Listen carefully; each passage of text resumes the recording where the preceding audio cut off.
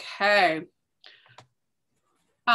While we wait for anyone else who might be coming in, oh, got someone, sorry.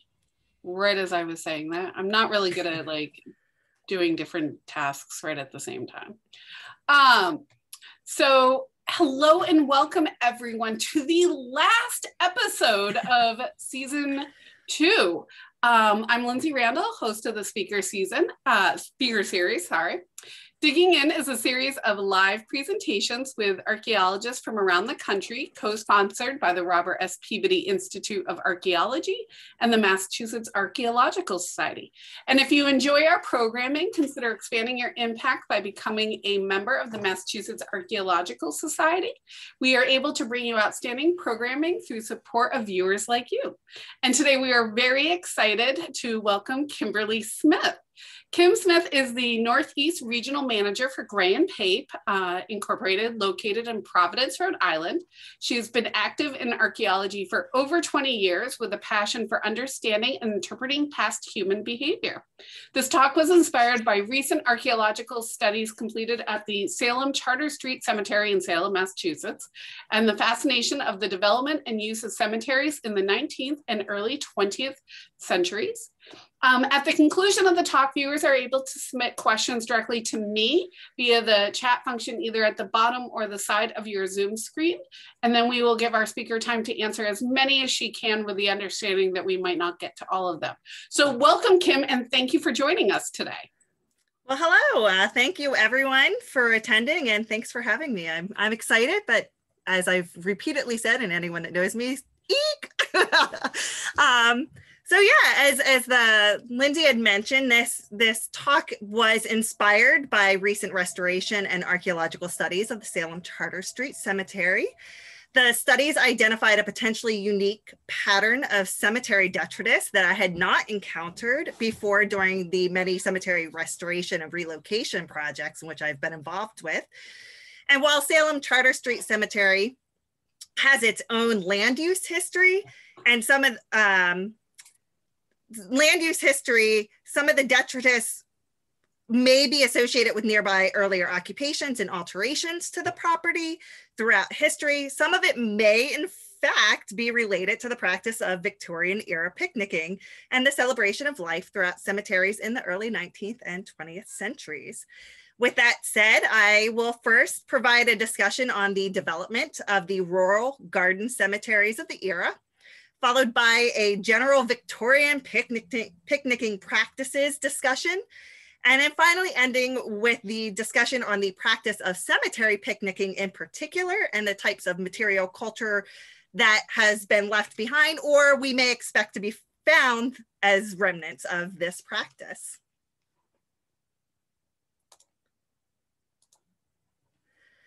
So the Victorian era began in 1837. It's named for the new queen and continued through 1901. The Victorian age was a time of expansion, reform, idealism, invention, and entrepreneurial drive, but it was also an age of urbanization. For example, early in Victoria's reign, only 17% of the British population lived in urban centers. By 1891, this percentage increased to 31%. By 1901, a staggering 77% of the population lived in urban city centers. Urban parks and cemeteries were created in response to overcrowding and poor conditions, and in a measured response to the Victorian regulation and structure. Cemeteries were constructed due to the need for sanitary disposal of the dead, and thankfully, their approach did not echo the utilitarian design, but rather they utilized the bucolic design aesthetics with their roots in the late 18th century. Specifically, Bernardin de Saint-Pierre championed transforming the commemorative gardens of the time into burial places of the great and good. He denounced churchyards and burials in churches as aesthetically and hygienically indefensible and disgusting. He proposed burial grounds to follow the examples of classical antiquity by developing public cemeteries created within the vicinities of cities, not located directly inside, They are to be planted with cypresses, pines, fruit trees, and monuments to induce, quote, tender melancholy to those who visited them. The living would thus, quote, derive benefit from the preambulations of such Arcadian places, whereas any unfortunate who stumbled upon the fetid and revolting churchyards could only experience horror, disgust, and an assault on the sentimental emotions. Overall, these landscapes echoed the elaborate private gardens of the elite, bringing the garden design to a wider public. They provided a reprieve from the congested living spaces of everyday life, and many were designed by the greatest designers and landscape architects of their time. And this is the period of the rise of the landscape architect.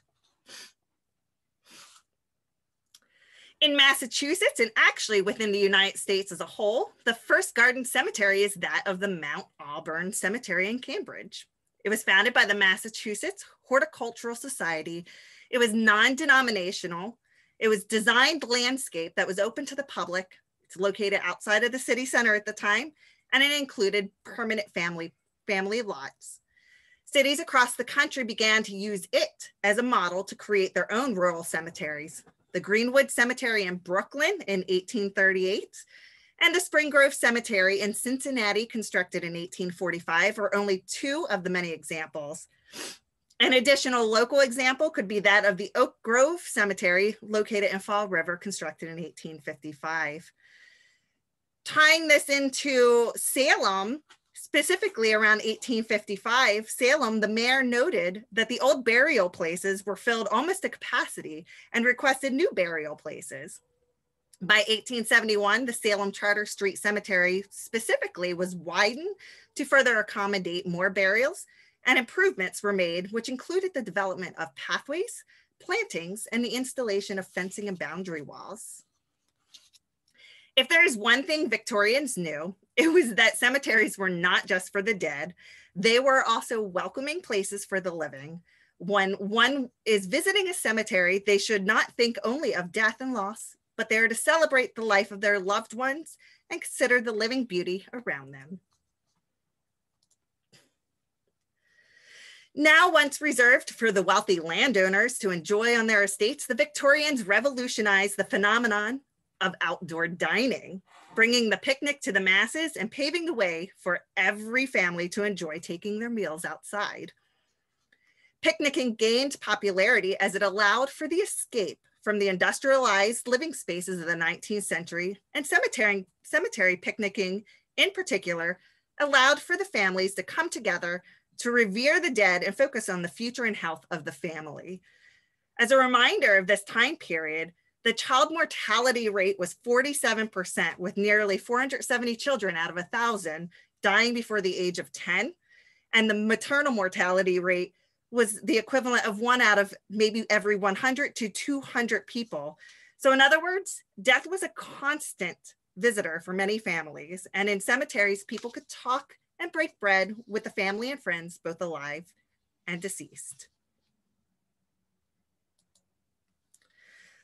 Now, while picnicking also allowed people an escape of the Victorian parlor etiquette, it did call for its own proper behavior as found in the Victorian etiquette books and household management manuals of the day, such as here on the left, Mrs. Beaton's book of household management from 1861, Mrs. S.D. Powers' Anna Maria's Housekeeping from 1885, and Tinny Ellsworth Manual, Queen of the Household from 1901. In her now famous book of the household management, Mrs. Beaton outlines her bill of fare for a picnic of 40 persons, offering a detailed insight into the components of a Victorian picnic. According to Mrs. Beaton, quote, "It is scarcely necessary to say that plates, tumblers, wine glasses, knives, forks, and spoons must not be forgotten, as also teacups, saucers, 3 or 4 teapots, some lump sugar, and milk. If this last named article cannot be obtained in the neighborhood, take 3 corkscrews."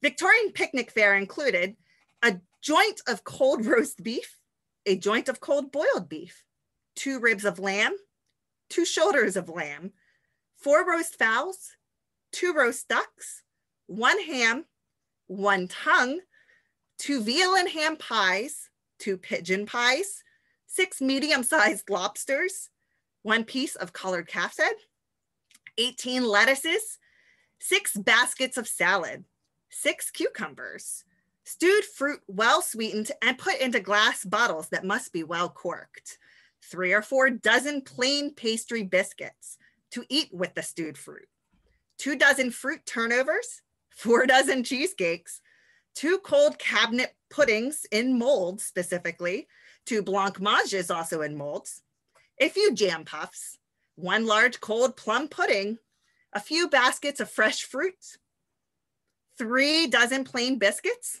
a piece of cheese, 6 pounds of butter, which if you ask me is quite a lot, 4 corner loaves of household bread, 3 dozen rolls, 6 loaves of tinned bread specifically, this is for tea, 2 plain plum cakes, 2 pound cakes, 2 sponge cakes, a tin of mixed biscuits, and half a pound of tea. Coffee, according to Mrs. Beaton, is not suitable for a picnic, being difficult to make. Things also not to be forgotten on a picnic: a stick of horseradish, a bottle of mint sauce, again, well corked, a bottle of salad dressing, a bottle of vinegar, mustard, pepper, salt, good oil, and pounded sugar. And if it can be managed, take a little ice. Beverages included 3 dozen quart bottles of ale, packed in hampers specifically, ginger beer, soda water, and lemonade, of each 2 dozen bottles, 6 bottles of sherry, 6 bottles of claret, champagne, and any other light wine may be preferred, and 2 bottles of brandy. Water can usually be obtained on site, so it's useless to take. Now in 1884, Mrs. Powers wrote her household management manual called the Anna Maria's Housekeeper, and this also included a chapter specifically on what to take for a picnic. She advocated for the use of camp chairs, mats, and swing chairs or hammocks. This is for comfort.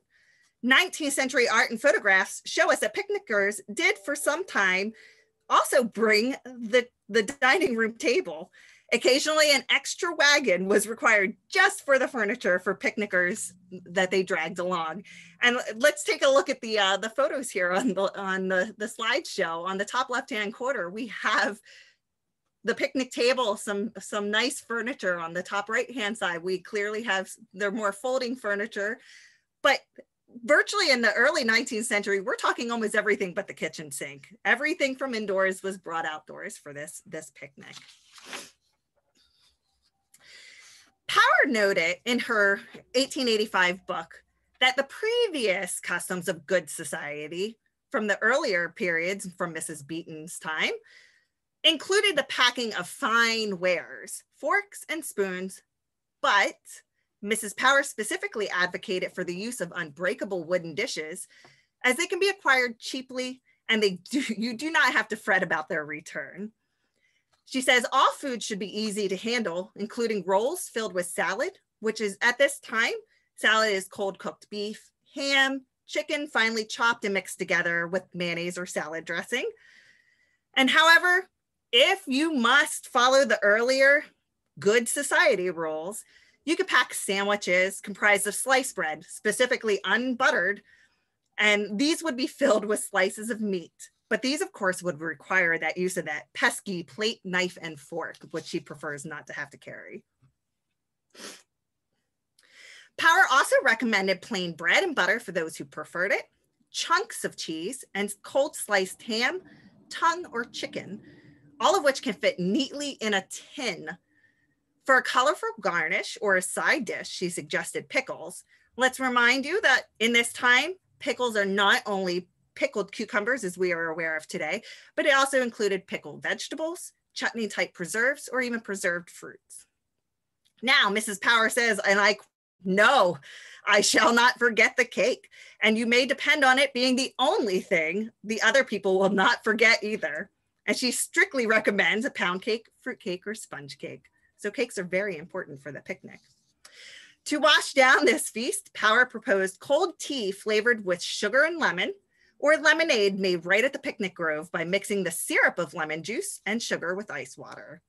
The syrup and the water were to be packed and brought separately, with them placed in a jar, set in a wooden pail, to be strained through a linen cloth and to make the lemonade on site. Iced milk with cream may be taken in jugs, she says, but the preferred carrying method is that you pack those jugs and bottles into firkins or half barrels, as they are easier and more portable to carry. Once again, hot tea or coffee was determined as unnecessary, but if you must have some, she says, do not forget to carry your kerosene stove. Some people preferred wine, such as the chilled claret, but Power specifically states that she thinks healthy air, fresh air was stimulation enough for one's digestion. I will add that Mrs. Power's chapter is specifically about church picnics, so there's probably some bias. Now, Tinny Ellsworth Manual, Queen of Household, in 1901, advised the use of hammocks and camp chairs as well. She says meats should always be arranged for fingers rather than fork eating because, and I quote, nature did not make forks. This included fried chicken and breaded veal and lamb chops, closely and carefully trimmed, and sandwiches with, for her, buttered bread, filled once again with salad.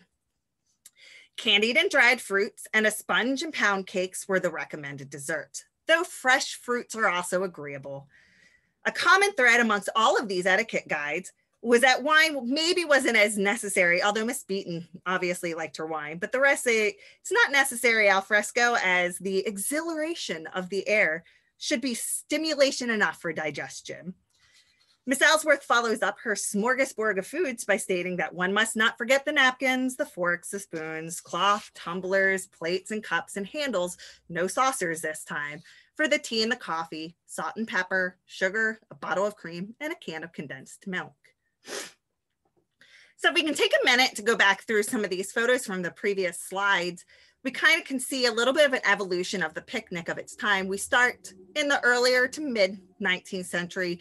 We're bringing virtually everything but the kitchen sink. The proper etiquette of quote unquote good society requires you bring your good wares, your dinner wares, your relish dishes, the multiple teapots. We're talking the fine china you're bringing outdoors. All you're doing is taking your etiquette from indoor, outdoors. As time progressed, we're looking at making things more portable. We are starting to lay down blankets. We're actually sitting on the ground. However, for comfort purposes, per both Ellsworth and Powers, you may want to bring your hammocks and some foldable chairs, but we start to see the use of the actual picnic baskets, and things are definitely more portable. We're also seeing the use of more tin, less ceramics, maybe some more picnic sandwiches are wrapped in paper if they're sandwiches. So things definitely evolved from the early 19th century towards the late 19th and early 20th centuries. As you can see, and as you've heard, the Victorian picnic was a very civilized affair. There was obviously dress codes involved as well. I did not go into that, but they definitely discuss the proper attire. Everything was codified. It was formal society. Not only were they having these affairs by bringing the indoor meals and the etiquette outdoors, it was also recommended that they have these picnics minimally once a week to escape the burdens of life. Remember, this is the Industrial Revolution where we're getting outside, we're getting fresh air. The picnic evolved over time, as we said. It develops from early the mid-19th century. Etiquette was very formal with the use of the furniture, fine wares, sauce dishes, tumblers, formal cuts of meats that are carried with them. But by the late 19th century to early 20th century, the picnic became portable, using the packable chairs, cloths, finger foods specifically. Cemetery picnicking remained a cultural staple into the early 20th century, which at that time is when public parks really began to sprout up across the nation, as well as the problem of cemeteries are starting to deny picnics and the use of their cemeteries. In fact, as this admittance ticket from the Woodland Cemetery, number 3 over here, circled in red, it says persons with refreshments will not be permitted to enter. This has clearly been an issue for some time. Even Miss Power in her manual describes that the debris, instead of disfiguring the grounds, should be collected in a box and taken away. And even today, 100 years later, we have an issue where many cemeteries actually have a policy in place that will not allow you to picnic within the cemeteries. Here's a news article from the Conservative in Denver from 1900. It says right here, a remarkable fad sprang up in Denver of going to the cemeteries for picnics. It became such a nuisance that thousands strew the grounds with sardine cans, beer bottles, and lunch boxes that police interference was contemplated. If you read further on, they didn't actually call the police, but this was a problem. Leaving behind garbage, detritus associated with the picnicking activities was in fact real. So we've gotten this far. What does it mean for the cultural materials or artifact patterning associated with Victorian picnic practices? For one, in cemeteries, the artifacts potentially associated with picnicking activities appear likely to be concentrated immediately adjacent to the gravestones, or they're found along the periphery of the cemeteries, perhaps as secondary deposits where the detritus has been pushed in lieu of a complete cleanup. Let's take a brief moment and we'll talk about some of these photographs here. For the most part, these photographs show the consumption of food directly adjacent to the gravestones. On the top left-hand corner, we have individuals consuming food leaning up against markers, which is not advisable, especially for preservation efforts. On the bottom left-hand side, we have, it's definitely 20th century, so we're looking post-Victorian, but I couldn't find of the time, but we have people picnicking on a tomb or on a grave. And even at that time, they're still bringing their plates. I see tumblers, I see some teaware. So they're still consuming food. They're still coming to the cemeteries. They're picnicking, and they're right there adjacent to what is likely a family member.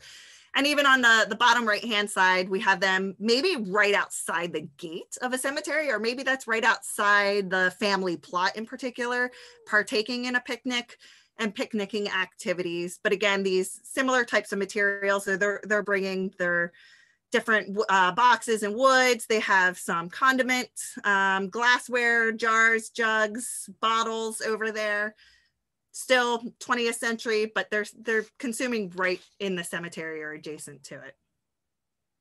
The top right-hand picture I thought was kind of fascinating. It just shows a contemporary picture, mid-19th century, of just the sheer numbers of people visiting cemeteries at this time. So in addition to actual picnicking debris, you're likely to encounter other paraphernalia just from visitation, different coins, maybe a lost button, maybe a lost ring, etc. So from here, the archaeological remains of Victorian picnicking practices include, specifically, we're talking about fragments of tumblers, cups, saucers, plates, relish dishes, cans, including that horrid sardine can that was very problematic in the Denver news article, and a couple other articles I came across. We have jars that are from pickled goods or chutneys, but also condiment jars, bottles from refreshments as well as sauces. We have fruit pits, and we also have the faunal remains from different cuts of meats and the fried chicken or other lamb and veal that is brought into the cemeteries. So it's just a general discussion on some of the material remains and what they would have looked like. Tumblers and specifically, there's a couple photos here. If you guys are not aware of the Jefferson Patterson Museum in Maryland, they have, associated also with the Mac Lab, they have an amazing resource online with tons of artifact photos, diagnostic photographs of different artifacts throughout history. Amazing photographs here we're taking from there. The examples of the tumblers would have been colorless, leaded, press molded, paneled, engraved, or plain tumblers. I don't believe on the top right-hand side, there's one with some nice etchings. I highly doubt people are bringing their fine material goods into the cemeteries, unless it is early 19th century, then they're supposed to, based on good society rules and etiquette, bring their fine wares. But otherwise, I think we're looking a little bit more at something a little more simple and accessible. On this slide, we're showing some of the plates, the cups, saucers, and even teapots that are identified. The top right-hand photograph comes from the Jefferson Patterson Museum as well, that shows some of the edged refined earthenwares that would be expected from the time period.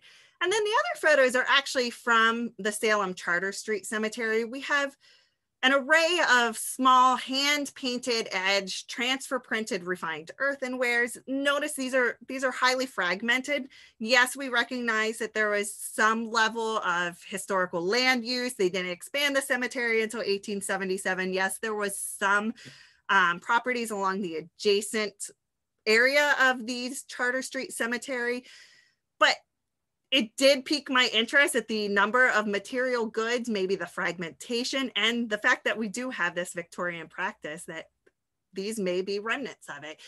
The other thing to note again is that they're extremely small, they're fragmented. My guess, and this is all it really is that people would not have left large plates behind. Typically what might have been left behind is essentially garbage. They chipped or they broke and they cracked their china. Maybe small fragments of it remained in that they did not pick up, but the larger pieces maybe they would take back. If they were mendable, maybe they would have taken them and mended it. This is also dependent on other factors such as the socioeconomic status and the accessibility of goods in an area. What type of material remains would they leave behind? We also have some of these on here specifically, some of the white granite and undecorated refined earthenware, some plain wares that they would bring along with them. Condiment jars, pickling jars, crocks and bottles. You know, we talked about, every etiquette book talked about bring your salt and your pepper. We did in fact find a salt shaker head out there. There's a couple fragments of crocks and bottles. Maybe sardine crocks were used in the mid-19th century, as well as the pickling crocks for the various, actual pickles or pickled vegetables. On the bottom, we have an example of the different varying types of bottled glass. We talk about different ales. We talk about different wines brought in. And then other detritus that would be found might be all associated with what we see here, the different picnic baskets. We did not, in fact, find silverware, but it's possible that you would find different cutlery associated with picnicking, maybe fragments of tin. We obviously talked about the sardine tins, other tins, biscuit tins. Things might have been inadvertently left behind. So I guess in short, I wanted to have this conversation about the varying material culture that could be left behind from Victorian practices. To date, I have not seen this discussion in the archaeological record and literature, but clearly the cultural practice was there, and it was problematic to the point where people were publishing newspaper articles that stop leaving your trash in our cemeteries. There are numerous articles that literally are saying that, please clean up after yourselves when in our cemeteries. So this is something to think about for the archaeological record. And not only in cemeteries, this applies elsewhere. If you're working in a park or you're working in an area that is a nice hill overlooking a beautiful scenery, you start finding random fragments. Who knows, maybe you have an example of Victorian era picnicking. So thank you. Well, thank you, Kim. That was really great. So if people have questions for Kim, you can send them in the chat to me. I actually have some questions already. So why do you think this is not a subject that archaeologists have really focused on?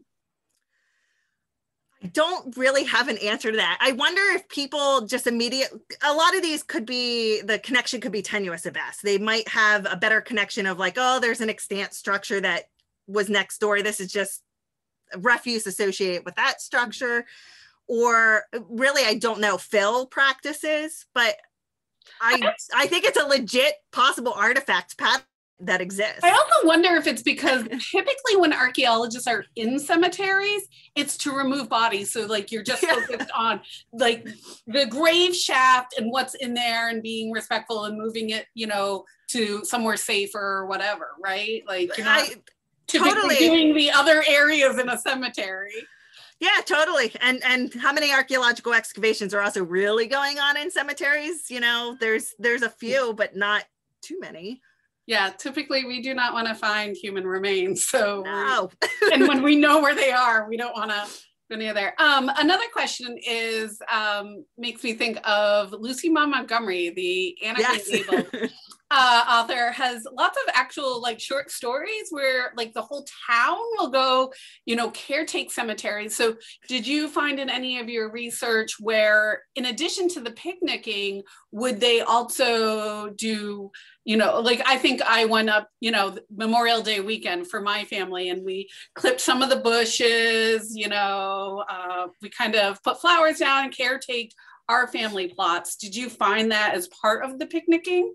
Yes, there's actually a significant amount of postings in newspapers for the church picnic that coincides with the cemetery cleanup. Oh, okay. So there's a significant amount of that has occurred. Okay.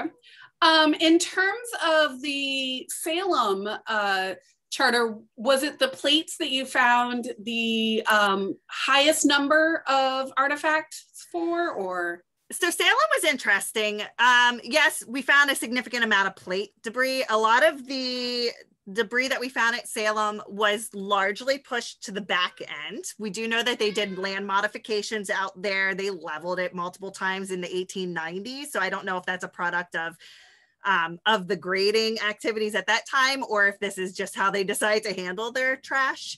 Yes, it was plates. We had some other random things. We did have, I forgot to mention, but we had Rockingham ware teapot fragments out there.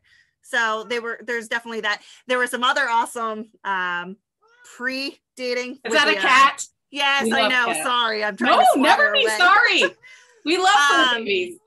The Galt Pickman house is there on the right-hand corner. There was actually refuse associated with that 17th century occupation there and some trash pits. So there is clearly some preservation in that cemetery. So I don't know for sure what level of grading and if that affected this patterning or not.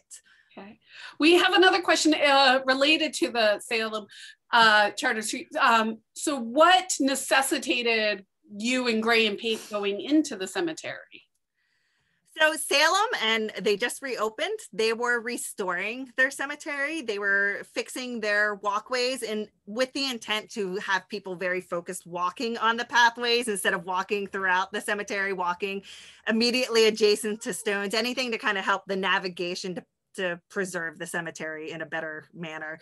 Also in celebration of anniversaries, they wanted to add some lighting to make it a little bit safer and some plants to beautify it. So it was really in need of some restoration process. And as a result, before they can make any ground disturbing activities occur, we needed to make sure that we knew where the graves were, because per usual, there's always unmarked burials out there. In every single cemetery, you will encounter that. We also needed to know what the depth of the burials were, as some of the earlier burials often aren't buried as deep as you'd like to think. Some of the winter burials, you know, it's kind of dig a hole and put someone in. It's cold, the ground is frozen, I can only do so much. So yeah, we needed to make sure that they were not going to adversely affect the resources. Okay, we had a couple more questions come in. So the trash problem hasn't changed much, but it is more biohazardous stuff like syringes. Yeah. The needles get picked up, but I hate to think of the things archaeologists are going to find in 100 years. Is there any evidence of that kind of behavior back then, or is this new behavior? I personally have not encountered any evidence of that, nor in any of the historical newspapers. Now, I did kind of stop glancing at newspapers post probably about 1930. I really stopped paying attention. So I don't know if it's a modern phenomenon or if there isn't a historical coincidence of it as well. Okay. Another question is, do you think, or could it be possible, some isolated finds found in parks could be related to Victorian picnicking? Absolutely.